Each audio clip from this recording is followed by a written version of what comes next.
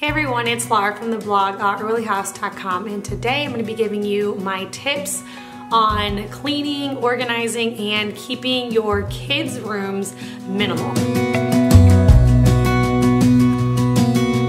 This video is actually in collaborations with one of my friends here on YouTube. Her name is Shannon, and she does similar videos to this. She is the go-to person for minimalist. So if you're trying to get a more minimalist home or you want some more tips on organizing, you're going to want to check out her channel. She's also doing a video today on cleaning and organizing her kids' rooms. So I'm going to link her stuff down in my description box below.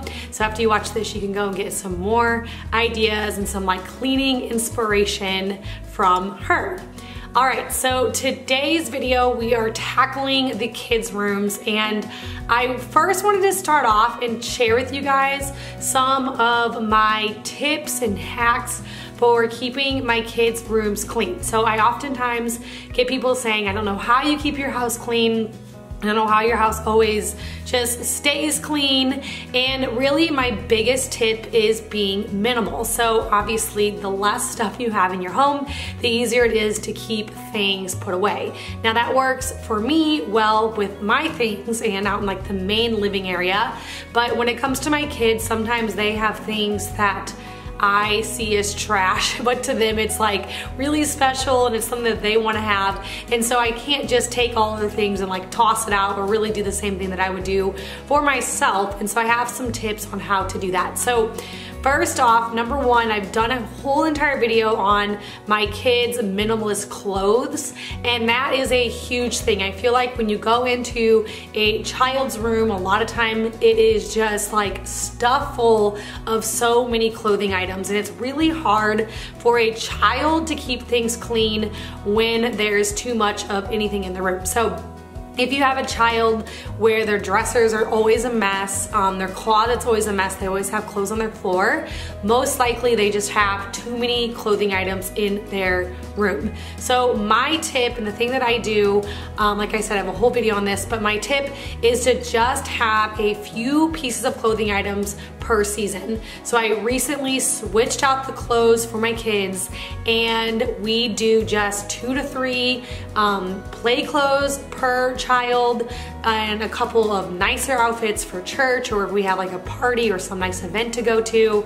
And other than that, it's pretty much all that we do. Now we're going into winter, and so there are hats and gloves and coats and things like that. So my tip for that, again, keep it minimal.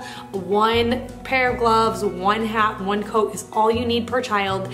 And then my other really big tip with kids is to have a system that works for them, that they can help and keep things clean on their own. So make hooks down low for them, places where they can put things like baskets and bins for shoes and hats and gloves, dressers that are low. Again, like I know if you have really little kids, keeping them out of the dresser is important because they might be like unfolding things. But if you keep really minimal amount of clothes, it won't even matter if you have that down low. Then they can get out their own clothes, get themselves dressed, put away their own clothes on laundry day, and that makes them very much like self-sufficient. And also, if they are helping to keep it clean, they're gonna be more likely to keep it clean because it's their responsibility and their job. And they also really love to help, especially those kids at young ages. They love helping, and so if you give them jobs that they can actually do, then they'll be more willing to help. I do the same thing for shoes that I do for clothes. So in each one of my children's rooms, I go in and I make sure they have 1 pair of tennis shoes, 1 pair of boots for winter, and 1 pair of dress shoes. That's all that they need. Several of my kids have multiple pairs of shoes that fit them. They're tennis shoes, multiple pairs of dress shoes right now because I get a lot of things passed down to us. I have people buying things, or if I see something on sale, and that's okay. I will get it and I'll keep it in the bin in the basement because I know I have more kids coming. I have 4 boys in a row, and so I know if my first boy doesn't use it this year, I'll have another boy using it in a following year. So I'll I'll keep that stuff put away. One, that keeps it nicer, because if I have all of those clothes in there or shoes in there, they're going to wear them here and there. They're gonna get messed up. They're probably gonna get lost. But if I keep them in a nice place in the basement, in a bin in my storage room, then I'll be able to pull out a brand new, or new to them, pair of shoes the next season for the next boy or daughter, or whatever you guys have in your family. So that's another thing that I do. I keep my shoes and my clothes very, very minimal. Okay, now as far as toys go, again, minimal on this is key, because if they have too many toys, they're not gonna be able to keep them clean or organized. But again, I don't want their rooms to be bare. My kids do have a bunch of toys. They have things that they love and things that they play with, and I think that's fine. Obviously, we want them to enjoy their rooms. We want them to be able to go in there and play and keep themselves entertained. So I'm good with them having some toys. I mean, I think maybe compared to some people, I'm minimal, but I do let them have several toys, things that they love. But my big thing on this is, again, just making it to where they can organize it themselves. And so we have bins down low. We have a basket for my daughter's room for baby dolls. I have a bin for stuffed animals. She has a bin for her purses. She has a section of her room for her American Girl doll stuff. And if everything kind of has a spot to go, then when she takes something out, it's easier for her to know where to put it back if we actually have a place for each individual thing. Okay, another big thing in my house is crafts. My kids love tape, scissors, glue, paper. My daughter has a sewing machine, so there's lots of fabric. There's lots of, she knits and not knits, crochets. She crochets. So I don't do any of this stuff. This is all like new to me because it's like her thing, but she loves it. So she has a lot of yarn and crocheting needles. She has all of these things. And so in each one of my kids' rooms, they have like a desk type area. My daughter's is built in. That came with the house. That's awesome. She has some like jars on her desk with places to put her buttons and her elastic and things for sewing. And then in my son's room, he has a desk as well for his crayons and markers and his tapes and like all of his stuff. And I find that, again, if they have a designated spot to put the craft stuff, it's easier for them to be able to put it away.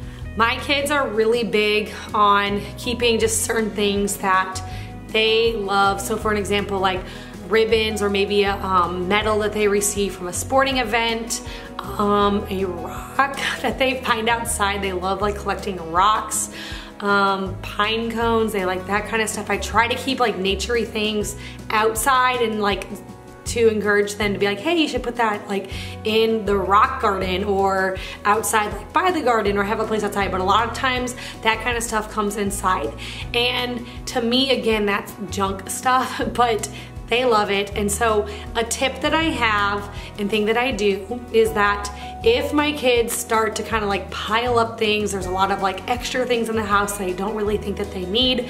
One, I have like a memory box for them. Again, this is in our storage room. Each child has this for like the ribbon or the medal or special picture that they have that they made or got from someone, or a card.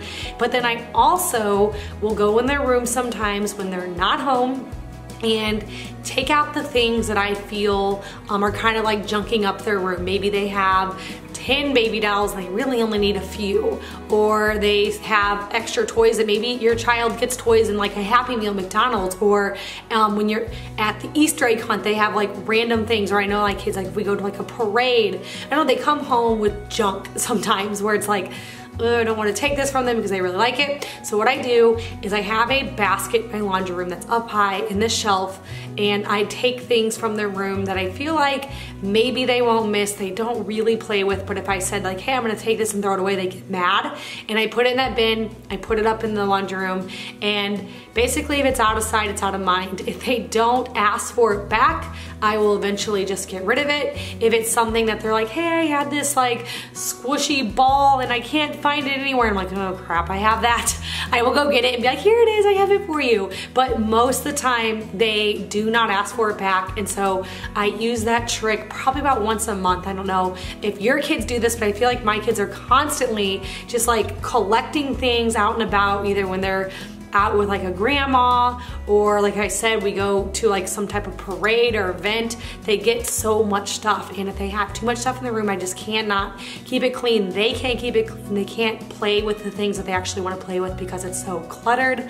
And so I use that trick, and I really feel like it works well, because once they don't ask for it for about a month or a couple weeks or something, just get rid of it and they never ask for it again. So that's one thing that you can do if your child is kind of a hoarder or holds on to things that you don't want to get rid of, or they don't want to get rid of. Just put it away in a spot where they can't see it. If they ask for it, give it back. If they don't, just get rid of it. Another thing that I do for my children is we talk a lot about donating. I take them with me when we drop things off at Goodwill.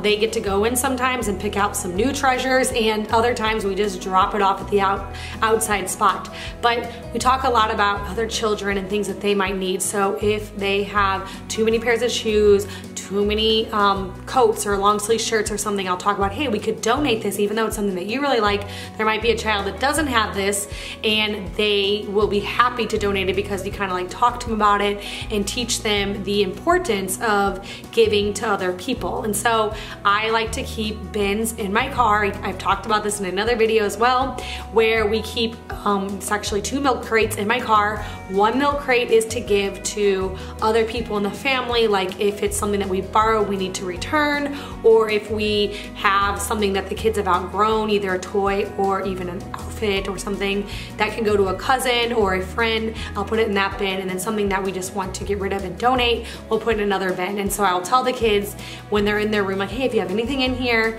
that you want to donate or something that can go down to your little cousin, go put it out in the van. And they know about that, and they're oftentimes themselves being like, hey, this wasn't fitting me, I'm throwing it in the van. And I find that if they're involved in that process, they're more likely to do it. It kind of teaches them some good habits, and again, it helps to keep their rooms minimal and organized because they don't have as much stuff in there. Another thing that I do for my kids' rooms and to help keep them clean is I have a trash can in each one of their rooms. They, like I said, are oftentimes doing crafts. They're cutting like little bitty pieces of paper, they're taping things. My daughter's sewing, so there's always like scrap fabric and things. And I find that if there's a trash can in there, they're more likely to put trash in it than if they have to like get up and walk out to the kitchen or a bathroom or something. So they each have a trash can in their room. They are in charge of emptying it when it gets full. And I find that it really helps to keep their rooms clean and organized now that that's right there in their room and they can use it right away. Just when you have a piece of trash, put it in there, and it just really helps keep their rooms more clean. Okay, the last tip on my list is I just wrote down cute room. Okay, so if your child has a favorite color or character or something and they enjoy their room, I feel they're going to be more likely to keep it clean. At least that's the case with my kids. So if you're a person that really likes to decorate yourself and you want their room to look a certain way, you can do things like letting them pick out the sheets on their bed, or the pillowcase that's gonna go under the comforter, or maybe a basket or some type of organizing thing that's gonna go inside of their closet. So maybe it's not something that's just right out in the open if you have a certain theme that you're going through for in your child's room. But if you let them be involved and pick out a couple of things, like I said, sheets or baskets or bins or something even that's gonna be hidden, they're gonna be more likely to keep their room put together and nice because it's something that they like and they are happy with the way their room looks, then they're gonna be more likely to want to keep it clean.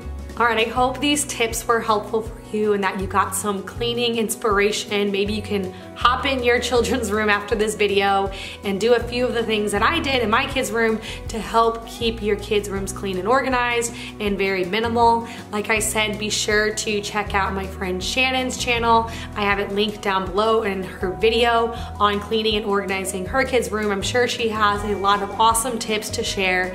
So I'm actually gonna go over and watch that video as well.